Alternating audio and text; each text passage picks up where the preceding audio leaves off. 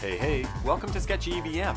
My name is Anthony Crocco, and today we're talking about information transfer at care transitions. When I'm not making sketchy videos, I work as an emergency room pediatrician.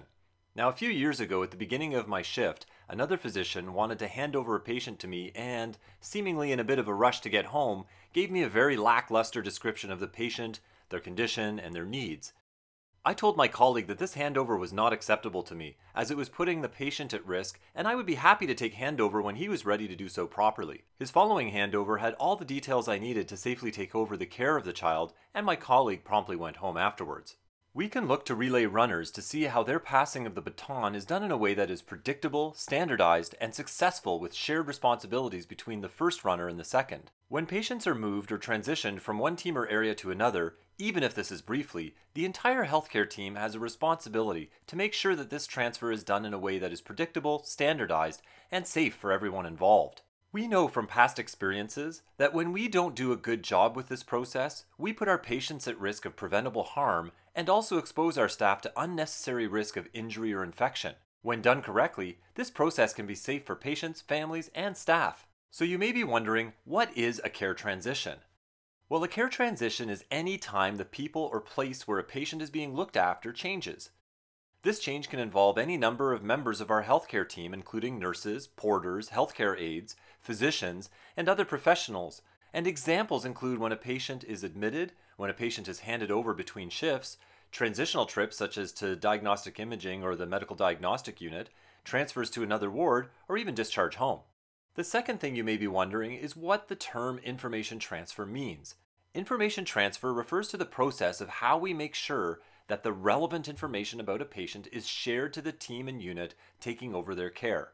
Now, this is going to be very situation dependent, but will usually involve the patient's identifiers, information about the patient's provider, reasons for their transition, any safety concerns including risks of falls, infection, or harmful behaviors, patient goals, care plan, medications, allergies, diagnoses, test results, procedures, and advanced directives.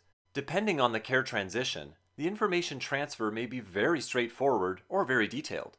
Again, the information transfer is situation dependent. Now that you understand why this process is important and what we mean by information transfer and care transitions, let's talk a little bit about how we can do this well.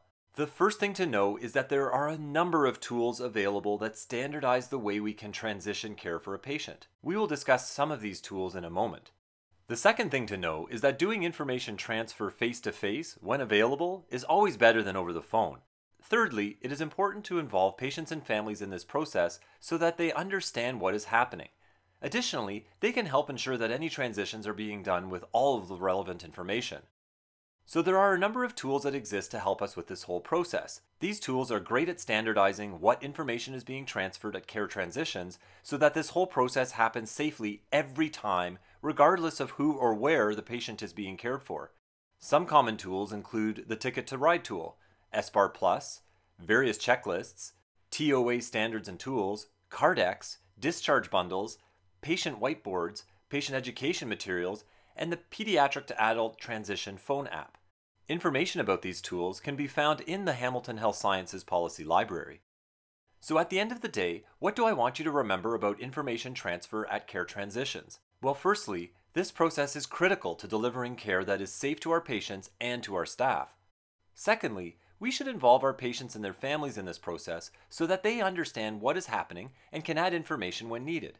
Lastly, information transfer at care transitions is so crucial to what we do that it is a required organizational practice.